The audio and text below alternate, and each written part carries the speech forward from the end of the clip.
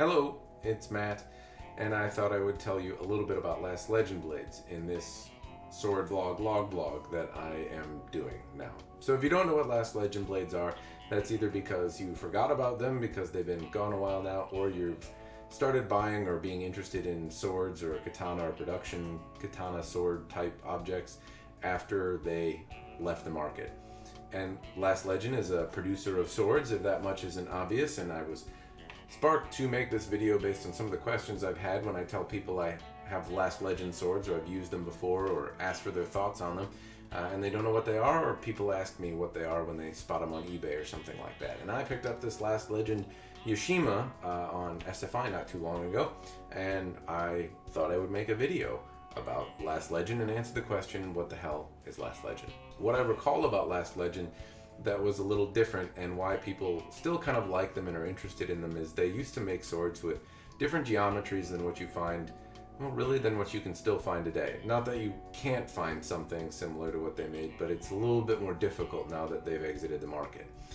They used to make swords with more pronounced soris and a little bit of a different shape. It seems like 1/2 inch or 3/4 of an inch for sori, which is the curvature of the blade, is about the kind of templated standard for everything now, and you don't see much differentiation in terms of that curvature anymore. And Last Legend had some that were around 1 inch of a sori, or maybe a little larger, which doesn't sound like that much, but it really makes a big difference. Even that extra 1/4 of an inch really changes the dynamic and the curvature of the sword pretty substantially.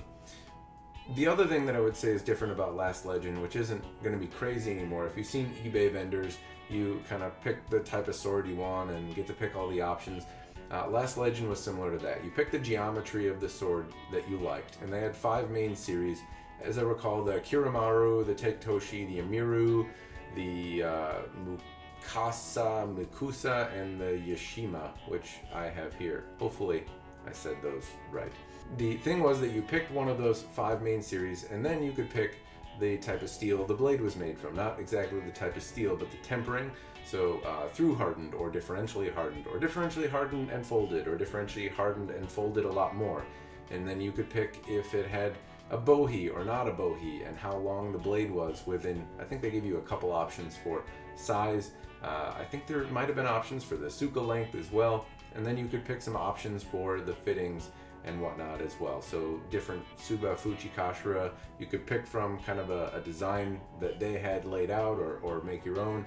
There were also some options in the saya with different colors, like, well, different colors is pretty straightforward, but they had like rattan wraps and samegawa wraps, stuff that you've seen before in production swords from eBay vendors and Longquan or Longchuan vendors and stuff. It's not crazy, nothing that you haven't seen before.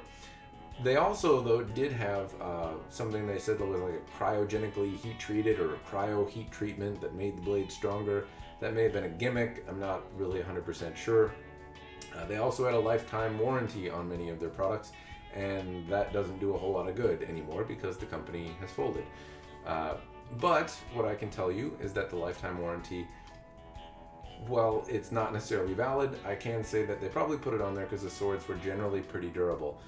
That might be one thing that would be a criticism more than anything else, and that's the swords more or less feel stout in your hand, and they have a lot of presence. Sometimes people really like that, but they always felt a little heavy, not so unwieldy or crappy, but they were always pretty substantial in your hand, and would drift toward the more substantial feeling than the lively feeling, if I could kind of combine my experience from having multiple different Last Legend blades. In terms of what I've had, I'm doing my video editing properly. You will see some photos of the swords from Last Legend that I've had other than this Yashima. But they were all kind of big feeling. Even the Mikusa, which was supposed to be their lighter one, still felt pretty sizable in the hand when I compare it to, say, a Hanwei Shinto. Now, there were other series from those 5. They had a bear and a dragon, or the Shinryu or the Shinkuma, respectively. And those you could identify. They had some bear or dragon carvings in the saya, which were pretty lackluster. I mean, they look kind of rough around the edges, but still you don't see saya carving a lot anymore, and that's probably because it's hard and tough to get your payback on that. They also had some competition cutters that ranged in shapes and sizes, and I mean, that was, they also probably made some custom stuff. I'm really limiting a lot of the things they did. The main thing though was you picked from one of these 5, pick the blade, size, type, bohea, not bohea, colors, and then they got you a sword.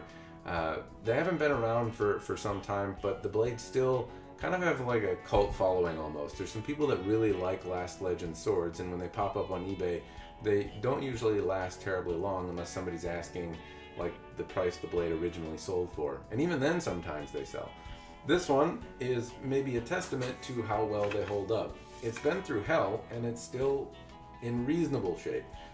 There's a ding near the Kisaki, a little bit of an edge roll, but it's still sharp. And the Tsuba is kind of wiggly a little bit, as is the Habaki. This was something that I noticed. Last Legend wasn't perfect or infallible. It's not like they had the recipe and just kind of fell off the face of the earth. I would commonly see spaces between the Tsuba, Fujikashira, Habaki, Seppa. You know, this area would commonly have some stuff. I've had some with loose Ito, though this one looks like it has the original Ito on it, and it's still very tight. So it could be hit or miss there. They had rattling and things like that. They also commonly had 3 Mikugi. Now, historically, 1 was common. 2 is not so uncommon today. And Last Legends put 3 in the handle very commonly. And as a side note, when you put multiple Mikugi in, I'm told that it makes it more difficult for the Nakago or the Tang to sit properly in the Suka or the handle. So it's not surprising that many of the Last Legend blades that I've had would kind of had a little bit of rattle, or it was difficult to get them fit properly. But they had an interesting shape, and they had, you know, kind of the same type of finishing issues, so there'd be some wiggles and wobbles around. A lot of times the polish was not necessarily great on these. Even in the folded ones that I've had, you would be able to make out the hata, but you couldn't necessarily make out the hamon or the temper line very well. It was always kind of subtle, and you had to hold it up to the right light to see it. This one, for example, is a differentially hardened blade, and it's really probably very difficult for you to see the hamon in it. I don't know if it's even going to pick it up, maybe barely.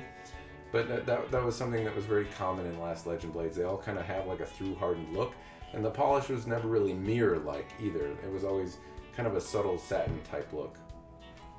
Still, they are popular. People like Last Legend swords. They sell pretty easily, and they're fun to play with just because the shapes aren't represented in a lot of the production katana that you see today, other than if you order one or happen to find a specialty iteration made by somebody on eBay or something like that. That's really all I have for you for Last Legends. They're fun, and now maybe you know a little bit more. Hopefully the information that I have is accurate. If you have something better or know more about the company or what the heck happened, throw it down below. I'd certainly like to know it as well. And if you have any questions, let me know. Thanks for watching, and have a good one.